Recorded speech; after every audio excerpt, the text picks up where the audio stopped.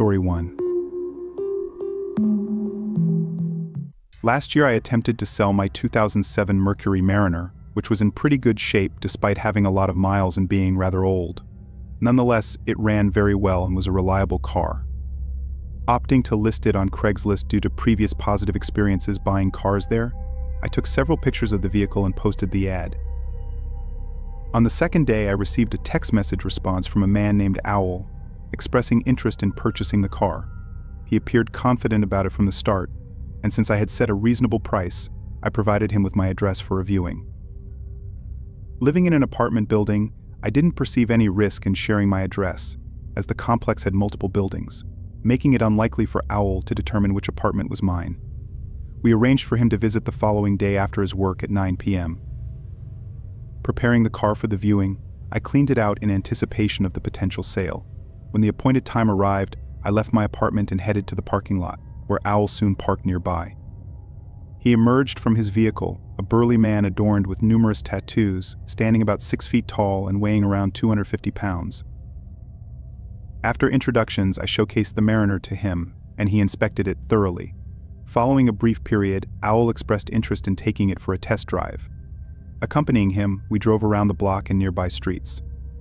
He conveyed satisfaction with the vehicle, leading me to believe a sale was imminent. Upon returning to the apartment complex and parking the car in its original spot, Owl unexpectedly announced that he needed more time to consider the purchase. Disappointed by the sudden turn of events, I reluctantly bid him farewell. As we parted ways, Owl surprised me by asking if he could use my bathroom quickly. This seemed sketchy, I thought to myself. Why did he think it would be okay with me for him to use my bathroom? I voiced my concern, saying no to his request, and started walking away. The situation felt suspicious, and I was afraid it might be some sort of setup. I definitely didn't want this guy coming into my apartment. He lingered around by my car, and although my apartment building had both a side door and a front door, I decided to head towards the front. I left him standing there and made my way inside. There was a slight fear that he might follow me, but when I glanced back upon reaching the front doors, he was nowhere in sight. This reassured me, and I entered the building. Once inside, I turned right and entered the elevator, taking it up to the third floor where my apartment was located. Stepping off, I started walking to the left, but then I spotted him entering the hallway from the door, at the end, leading to a stairwell. What on earth was he doing here? Initially moving towards my door, I saw him heading in my direction. I quickly changed course, turning and walking the other way. Suddenly, I heard him start running towards me, prompting me to sprint to the end of the hallway. As I reached it, I darted into the stairs on the opposite side and descended. With Owl in pursuit, I made my way into the underground parking garage beneath the building. Racing across it to the far end, I managed to gain some distance. Despite this, I could still hear him chasing after me. Reaching the stairs on the other side, I ran up to ground level and exited through the side door. Once outside, I hurried to my car, got inside, and drove away. Calling the police as I left, I informed them about the situation. After circling the nearby streets for a few minutes, I returned. Owl's car was still there, but he was nowhere to be seen. The police arrived shortly after, and I didn't re-enter the building until they did. To my surprise, they discovered Owl attempting to break into another apartment. It became apparent that he had never been interested in buying my car. He was likely planning to rob me or worse. Story 2. One time, years ago, I was in the market for a TV and decided to browse Craigslist. I often found great deals or even free items there, although caution was always necessary. Upon discovering a promising ad for a reasonably priced TV, I reached out to the seller, expressing my interest in purchasing it. Within an hour, I received a response from a woman named Joy, confirming that the TV was still available. She provided an address and instructed me to come over the following night to make the purchase. The address seemed to be in a nearby neighborhood, so the next day, I prepared the cash and headed there. Arriving around 7 p.m., I parked in front of the house, situated in what seemed like an average neighborhood. When I knocked on the door, it was swiftly answered by a woman in her 30s with dark hair. She welcomed me inside, apologizing for the mess of boxes strewn around the living room. Joy mentioned that the TV was in her bedroom and led me down the hallway. Opening the bedroom door, she gestured for me to enter. However, upon stepping inside, I realized the room was empty. Before I could react, the door slammed shut behind me, locking me in. It all happened so fast Joy hadn't even entered the room. I attempted to open the door, but it was locked from the outside. Confusion and panic set in as I knocked and called out to Joy, but received no response. After several futile minutes, I accepted that I was trapped. With no furniture in the room, I was left alone in an eerie silence, wondering what was happening outside the locked door. I grabbed my phone and attempted to call my friend, but I couldn't get a signal. That seemed strange. Trying to open the door and calling for help yielded no response. It became evident that nobody was coming to my aid. Puzzled and anxious, I scanned the room, wondering what was happening. After several minutes, I heard noises emanating from outside the room, seemingly from the living room area. It was Joy and a man conversing, although I couldn't discern their words. Despite yelling out, I received no reply. Frustrated, I tried to open the window, but it wouldn't budge, further fueling my anger. Returning to the door, I pounded on it fiercely, desperate to break it down. Suddenly, a man's voice from down the hallway shouted at me to stop. Unsure of what these people were capable of, I hesitated briefly before taking action. Retrieving my phone, I turned up the volume and played the most annoying alarm noise, placing it at the far end of the room. Concealing myself behind the door, I waited. Within moments, footsteps approached the room, and the door swung open, revealing the man. As he moved towards the noisy phone, I emerged from my hiding spot, darting past him and fleeing the room. He attempted to grab me, but I narrowly evaded his grasp. Racing down the hallway, I encountered Joy in the living room, who tried to impede my progress. Dodging past her, I reached the door, with the man now in pursuit. Swiftly unlocking my car, I jumped inside and sped away. Unfortunately, I had left my phone behind, rendering me unable to call the police immediately. Stopping at the nearest gas station, I entered and asked the employee to contact the authorities. When they arrived, we returned to the house, where my phone was found abandoned on the street nearby. The perpetrators were nowhere to be seen, and it was revealed that they didn't actually reside in the home. It was rented by someone else. Unsure if they were ever apprehended, I discovered that the Craigslist post had been removed. After that harrowing experience, I vowed never to use Craigslist again. Story 3. Roughly 2 years ago, I decided to sell my old phone on Craigslist after upgrading to a new one.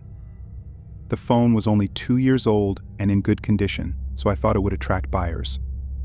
After considering eBay, Facebook Marketplace, and Craigslist, I opted for the latter, prioritizing a quick sale over making a profit. Listing the phone at a reasonable price, I received a text message expressing interest within a few hours. The potential buyer, Molly, seemed eager, so we arranged to meet the following day outside a local strip mall, conveniently located for both of us. When we met, the transaction went smoothly, and Molly purchased the phone without any issues. Everything appeared normal during our brief interaction, and there were no red flags.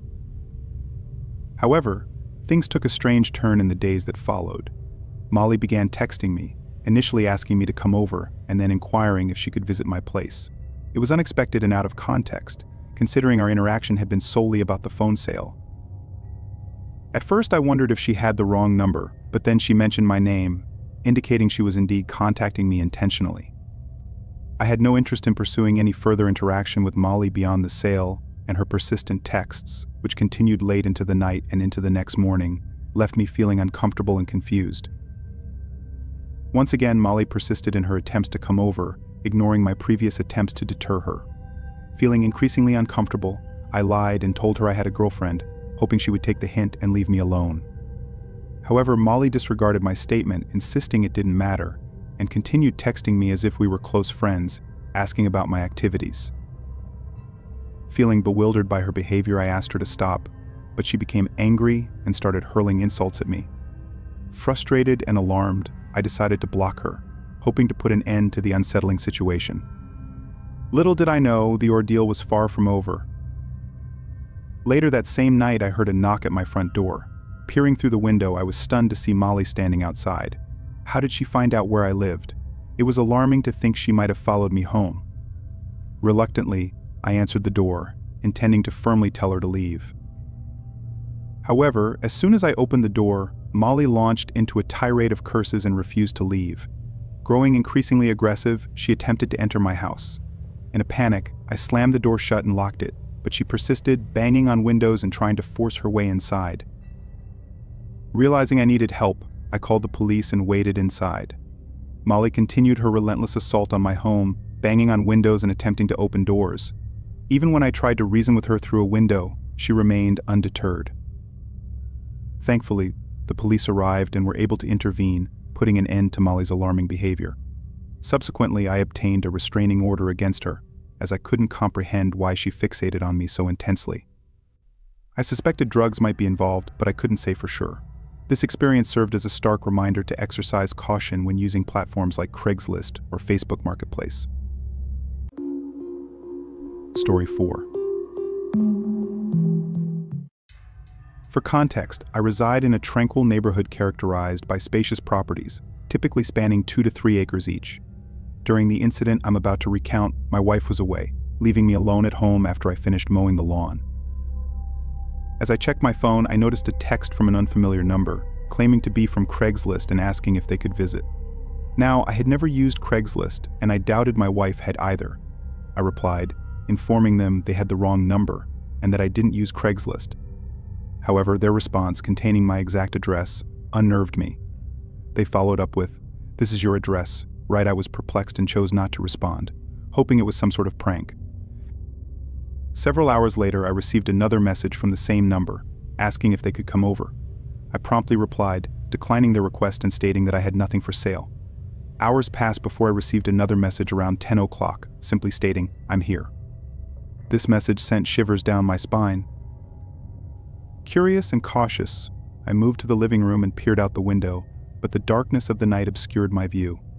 I didn't see any cars in my driveway or on the road. Returning to the family room, which adjoined the living room, I sat down on the couch. Moments later, I received another text instructing me to check the front window. With a sense of dread, I complied and stepped into the living room. There, standing outside the window, was a man staring at me with wide, unsettling eyes. I didn't recognize him at all. In a panic, I dialed the police. The man remained motionless for a minute before suddenly darting away.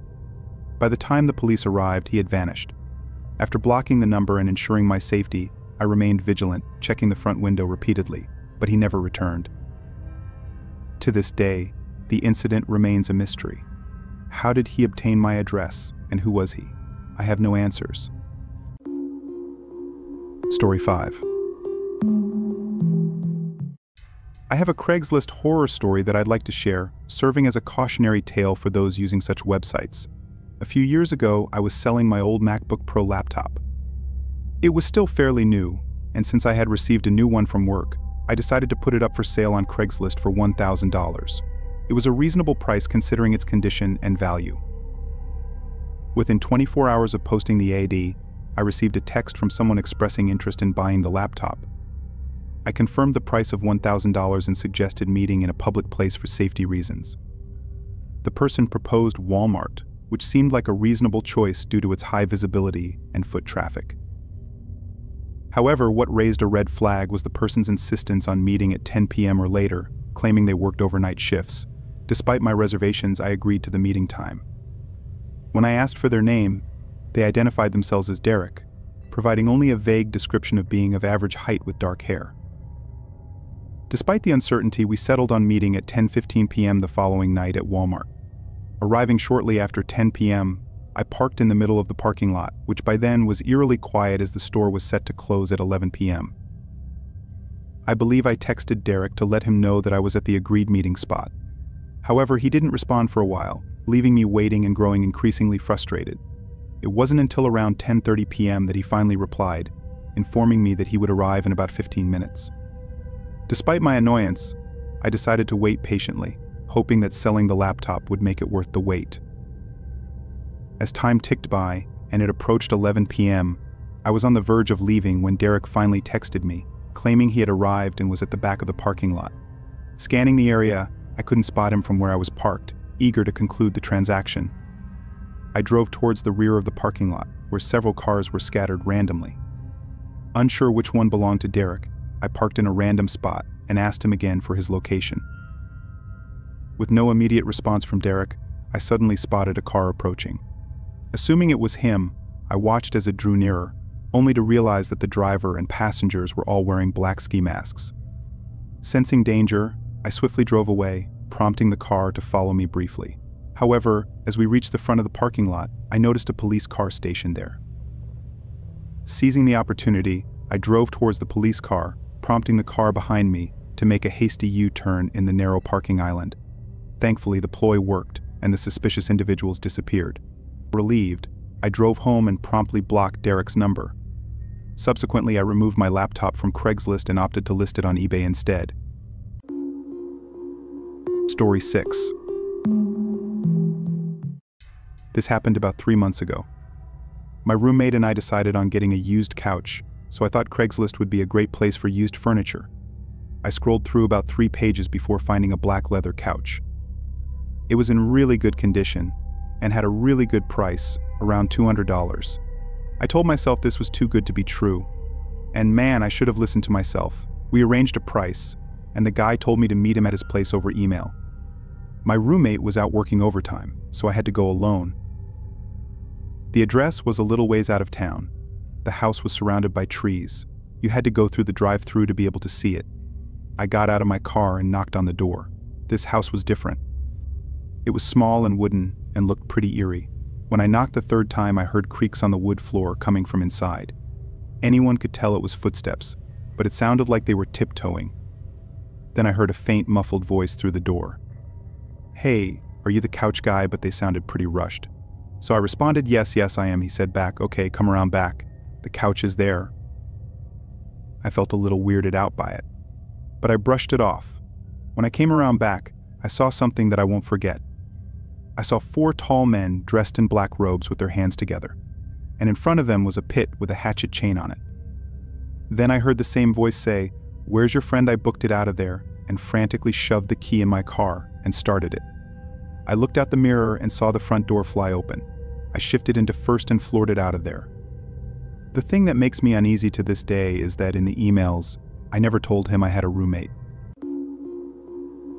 Story 7. I was about 12 years old, looking for some craft storage since I got a lot for Christmas. The ones at the stores were really pricey. So my 27-year-old sister and I looked for someone on Craigslist. We found someone offering a huge tote for only $10. That would mean getting a $90 discount. So we checked it out. The person lived relatively close to us. We gave the guy our email.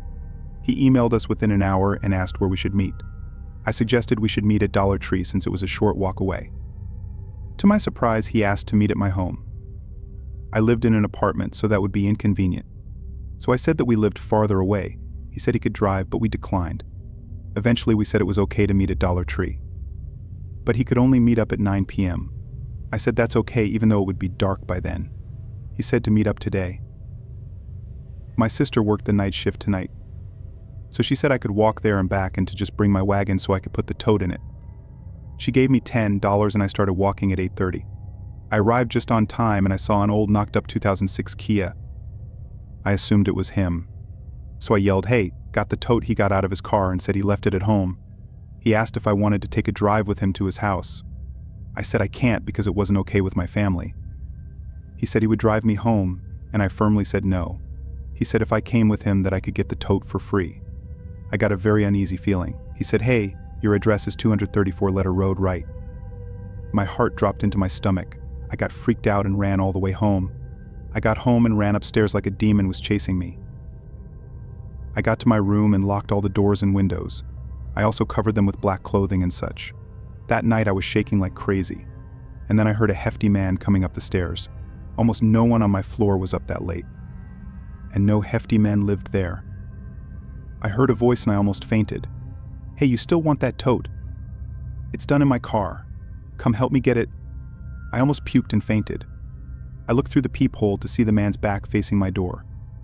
I watched him turn around. When I covered the peephole with a black shirt I had laying around from before, the doorknob started to wiggle. I went under the sink cabinet and was silent as a worm. He started to try to kick the door down, and eventually he did. I felt like I was ready to die. I grabbed an old broom that was sitting in the cabinet. The kicking down of the door woke up my neighbors, who came running in with a baseball bat. My neighbor whacked the guy in the face with the bat, and the guy fell to the floor.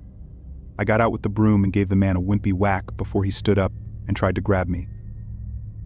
I physically jumped down the stairs and ran down the street to my sister's work like I was going to die.